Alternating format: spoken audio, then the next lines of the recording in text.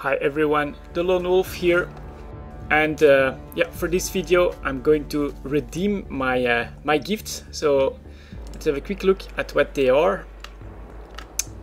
Tank of Honor Carbon, some implant, Little Helper Mail, couple of NEO cards, Scotty the Docking Manager's Clone, some more snowballs, and then a Verrocchio probe.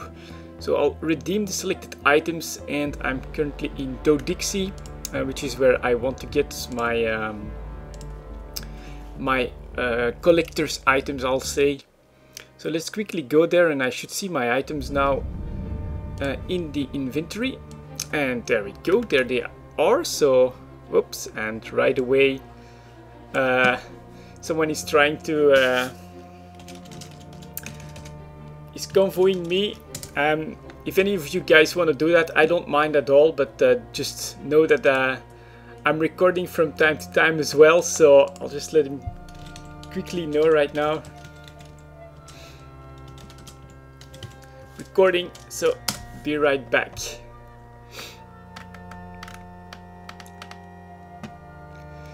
Alright, so I'll check with him a bit later. But let's have a quick look at the items that I got here. Tank of Honor, an expanded glass tank filled with a substance that scientific classification aside looks and feels genuinely like honor. So not sure what that's going to be in reference to, but it's always nice to have. I'm pretty sure some of this stuff will become collector's items. Little Helper. These are renowned for a unique style of exotic dancer. Slavers descended on their home world of Hothamouth X, something like that, and they are now considered an endangered race. So yeah, I got a male Little Helper right there, a male exotic dancer. Next up, Scotty the Docking Manager's Clone. How did you think he ran all those stations? So there you go. That's probably gonna be one that almost everybody has, I think. So I'm not sure if that one is going to increase in value, but well, it's okay. I guess that's in reference to the guy that handles all the docking on all stations, basically.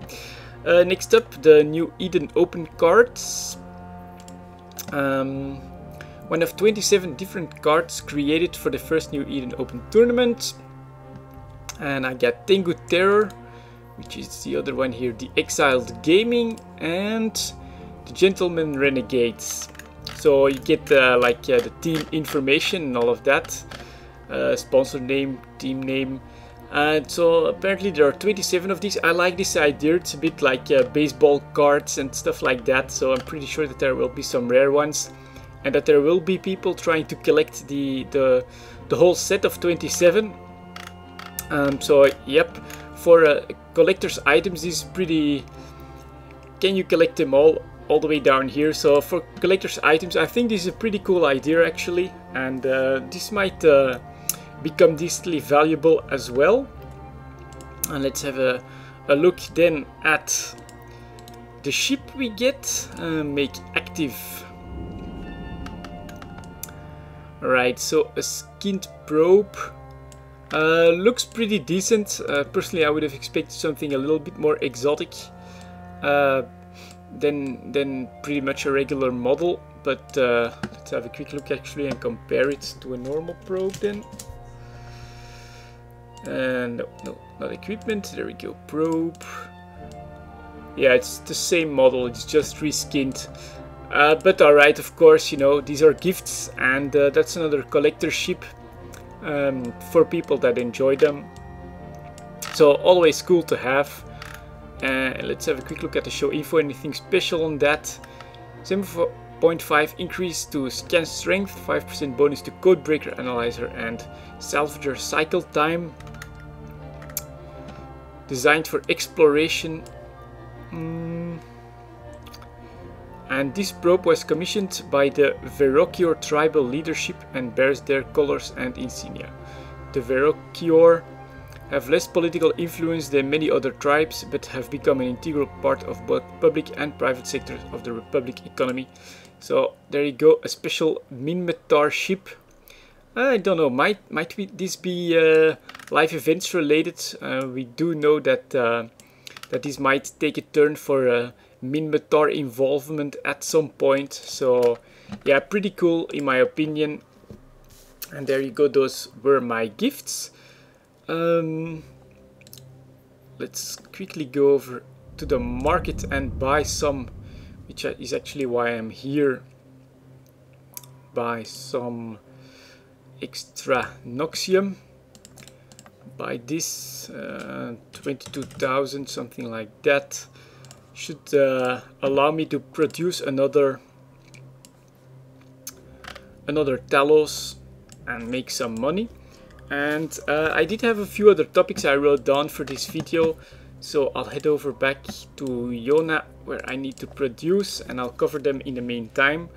Let's have a look if there's any snowball fights going on, although you could already redeem the items from yesterday, so I'm not sure if there's gonna be a lot to see.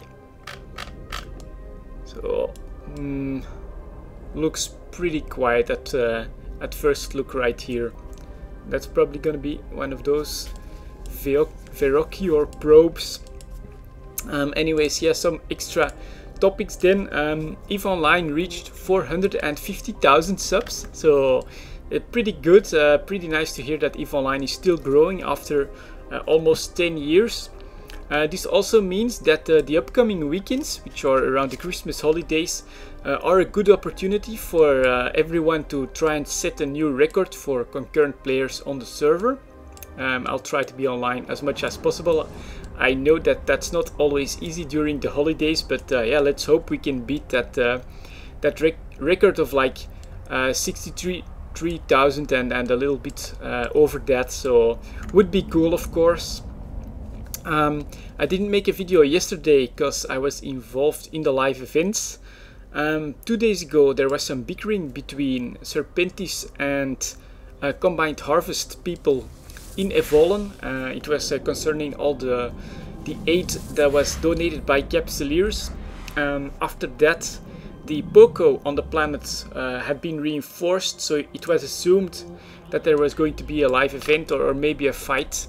And yeah, we went over there to Evolen just in case, but turned out there was no fight, and it was at like 2 in the morning for us. So yeah, unfortunately no live event to report, although they're still going on, slowly building on the storyline, but right now not really with any PvP events. They're just more chats and stuff like that. And finally, a quick note on Dust 514, which is now in its chromosome build, which is said to be the last build before open beta. It's still on the test servers, but it should be with planetary bombardments. So I'm pretty sure that we'll get some footage available soon of planetary bombardment from the test servers. And yeah, it's pretty good news for Dust 514 in general. If this is indeed the last build before open beta, we're getting closer and closer to the launch, which of course could bring some very interesting new features to EVE Online. I'm definitely looking forward to that, as I know some of our real life friends also want to give Dust 514 a try. And then maybe a quick very last note on the kill rights. As you know, I had several kill rights from one of the live events. At the moment most of these have around 8 days left. I have managed to sell 2 of them. Actually, 2 of them have been used. One has sold for 200,000 ISK, the other one for 80,000 ISK. I checked out the last kill mail. The pirate that was punished got taken out in one of the new destroyers. So yeah, not that big a loss. And whoa, where the hell am I going? It looks like my autopilot is sending me to Losec, and that's actually not where I want to go. So autopilot prefers safer. That's gonna be a bit better. Yeah, so those kill rights, they do get used and sold whenever people find the opportunity, and so far the highest price I've gotten for it is 200,000 ISK for a kill right. I would say you can probably sell most of those for 100,000 ISK, something like that. It's a price that's very reasonable and that people will still gladly pay to get the opportunity to have a fight with someone. Anyways, there you go, guys. The holidays are coming, so if I miss a few days, don't panic. That's just because I'm pretty busy with the holidays, and I'll see you all next time.